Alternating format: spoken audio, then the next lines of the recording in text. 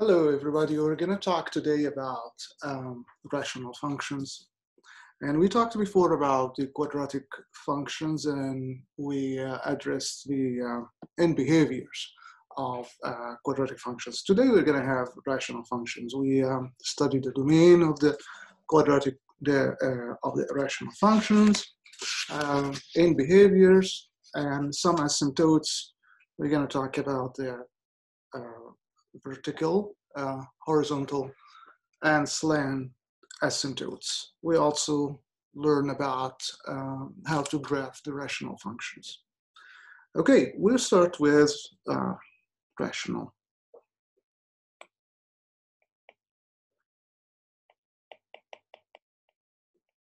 Function. We define the rational functions. F of x is a rational function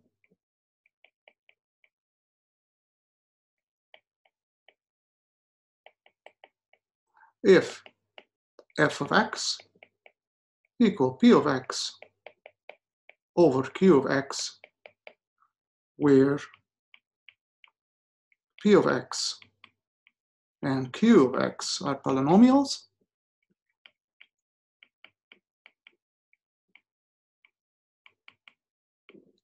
and q of x, because this is the denominator, so cannot be 0. All right, let's find the domain of the rational functions.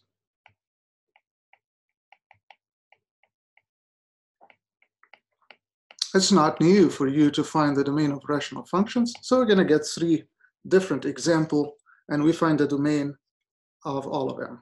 So the first example, f of x is 3x minus 1 over x plus 5. For any domain, we set the denominator to 0, and then we solve for x, which is going to be the restricted value.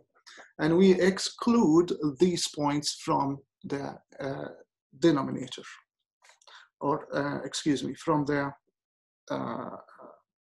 domain. So let's see. So I have x plus 5. I set the denominator equals 0, and subtract 5, so I'll get x equal 5. So now my restricted value is x equal 5. So I graph the number line, and I identify 5 as an open set. And here is negative infinity, infinity. And I shade this area and that area. So I have my domain is from negative infinity and 5, and also from 5 to infinity, and I combine them together by union. Okay, so first, set the denominator to 0, and then solve for x. So I got x is 5, and this is my restricted values. And then draw the number line, and 5 would be the restricted value, open circle, and then get the 2 interval here. If you have more than one restricted value, we're going to have more than interval, more than 1 or 2 intervals. Okay, so let's get another example. I have example in your notes. I have g of x equals x over x squared minus 3x minus 10. So again, we set the denominator x squared minus 3x minus 10 to 0 and solve for x. Now we're going to go back to quadratic equation. So I set x squared minus 3x minus 10 equals 0. And with simple factoring, I factor x minus 3, x minus 10, So I have minus 10, so that would be the product of one positive and one negative. So I have 5 and 2. And I have to have a negative, so 5 would be the negative and 2 would be the positive. So now for solving for x, I have zero product rule. So either x minus 5 is 0 or x plus 2 is 0. Add 5 here, I got x is 5. And subtract 2 here, so I got x is negative 2. So how many restricted values do I have here? 2 restricted values. So I also draw the number line, negative infinity to infinity, and assign these 2 points, negative 2, open circle, 5, open circle, and then shade the area. So you see here that I have 3 intervals. So let's start that from negative infinity to negative 2.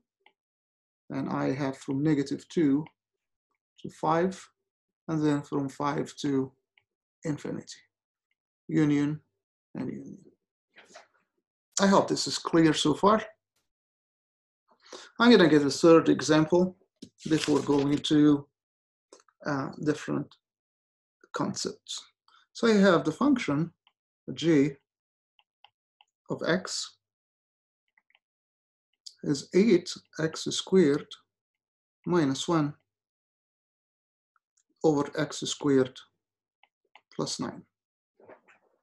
Now this example is a little tricky. We usually solve the denominator to get the restricted values or values. So let's try here. So when I set x squared plus 9 to 0, I subtract 9 from both sides, so I have x squared equal negative 9.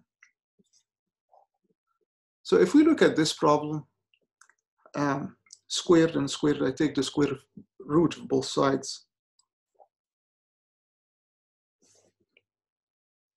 But the problem here is the square root of negative 9 is a complex number.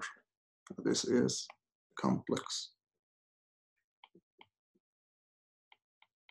number.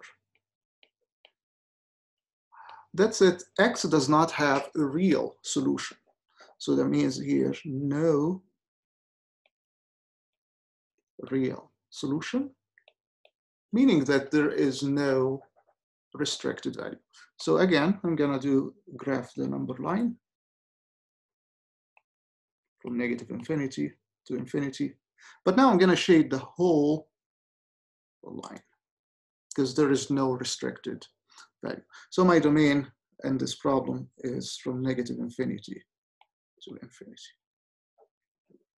Okay, I hope that this is clear, and we're going to go back to see more notations in the next video. Thank you.